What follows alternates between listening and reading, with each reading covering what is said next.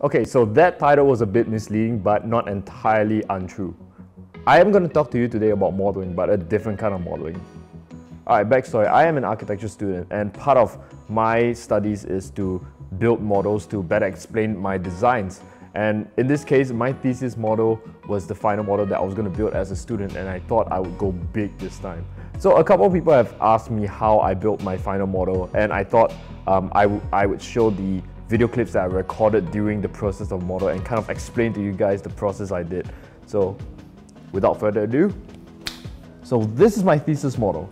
It is the biggest one I've done and the first time I've used timber as a main material. So this video was shot a long time ago, so do forgive the slightly lower resolution. It was from my older camera. I'll try to keep the video short and precise. So here we go. So first off, we grab the planks of timber, put them on the radial arm saw and cut them into approximate length. Now this would make it easier for us later to strip them down because they would be shorter and the size would be about the right size. So then we bring it over to the table saw where we would cut them down into approximate size strips. Now these strips aren't perfect yet, they're still a bit curved and a bit bold, but that's when the planer comes into play.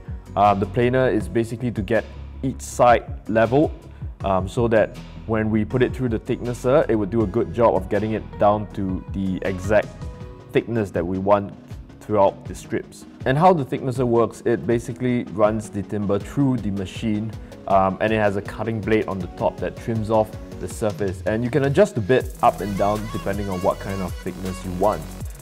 Now this process would have taken a lot longer if it hadn't been for my friend and co-worker Anais.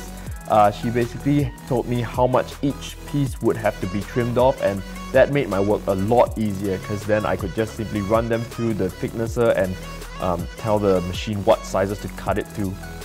Once all the timber was perfectly sized and perfectly leveled, we could glue them all together. Now this took a ton of PVA glue. I was surprised by how much glue we actually needed, but Josh, another friend of mine and also another co-worker in the machine workshop, was just basically drenching the whole damn thing with glue, like so much glue. Anyway, he told me that more glue is better, so like you can get a better seal out of it. Now the gluing of these strips had to be done pretty quickly. The glue would have started drying the moment we set it onto the surface. And with a few clamps and extra sets of hands to help, we got this done pretty quickly to dry. And once that was done, we could start scraping away the excess before running this whole piece through the thicknesser once more. So like I said earlier, we had to leave a bit of room for all this sanding and all this thicknessing just because there was a lot of processing to be done before the timber base was ready. And this timber base had to be done in two parts. Basically, the thicknessing machine that you saw earlier, that green one, could only fit half of it in at once. So basically the second part is the same as the first part and we won't go through that again. Once that's done, we have a solid piece of timber that is ready to go into the CNC milling machine. Now this model had a difficult contour that had to be cut. And for this, the CNC milling took over 8 hours to complete. It had to be done over 2 days to get it right, and my friend Darcy kindly helped me out with this part. It was one of the more tedious cuts because of the really fine details in them, mainly steps and balustrades that I designed to go onto the landscape of this site. Now as you can see, the CNC machine has a drill bit at the end of it. So what this does is basically it takes away chunks of timber that I do not want in the model and leaving only what I've designed and prepared on the computer file. In this case, it was a couple of steps, hills and some other parts of the river that I wanted to cut out of the timber base. Alright, so once the CNC was done milling, I still had to sand every inch of this base to clean it up. It had lots of rough edges and rough surfaces, and it took about 4 days in total to sand all this down, but I'm not going to show you all this. I'm just going to fast forward all this and get to the point where it's done. Now once I was done with all that sanding of the base, I could put it aside and concentrate on the buildings of the model. Now the important part of any architecture model is context, and what that means is basically what surrounds the project you are building. So in my case, that was in the lower grid of the Melbourne CBD, and it was office buildings and restaurants and basically any building that surrounds my project. So for this, I used a laminating technique which involved alternating end grain patterns and gluing them together, ultimately shaping them into the forms of the surrounding buildings.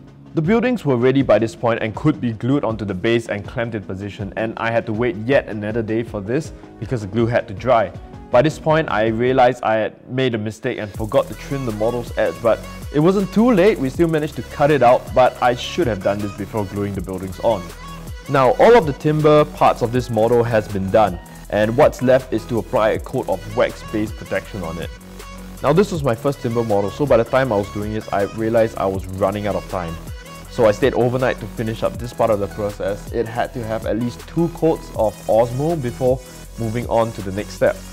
Now, I didn't capture much of the final parts of this project on film because I was rushing for the deadline, but basically the design building, the final building that was going to sit on this model was done by laser cutting perspex sheets and then sanding the surface so that it would have this matte finish instead of that glossy finish. And besides that, I was also 3D printing some interior fixtures on the MakerBot printer in the other room. And yes, by this time I was multitasking the shit out of myself. There was only 3 days left and the main building was still not up.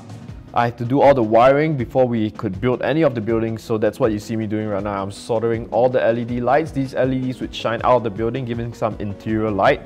And by this time I was 1 day away from the presentation when I finally began the assembly of the final design. And this part was done basically by, like I said, the laser cutting of the perspex sheets, sanding them, and of course the columns were these PVC sticks I bought at the art shop. And these PVC sticks, basically I just made a simple jig that would allow me to cut it precisely to the exact height I needed. Now, keeping this height means I could keep the whole model level and almost perfect. And there we go, the model was finally finished, and all that was left to be done was a bit of cleanup, polishing, and it was ready to be presented. I did, however, run into some electrical problems on the day of the presentation, but all was well and I fixed it in minutes before the final critique began. So I hope you enjoyed that little video I made. It was basically a really quick idea of how I built this model. This model took over 3 weeks to build and cost me not as much as I expected, but it did cost me a bit. I love working in the workshop. It's given me so much opportunity to build great stuff. I'm working on a little cup at the moment. Maybe I'll put it in at the end of this video, but yeah, thanks for watching.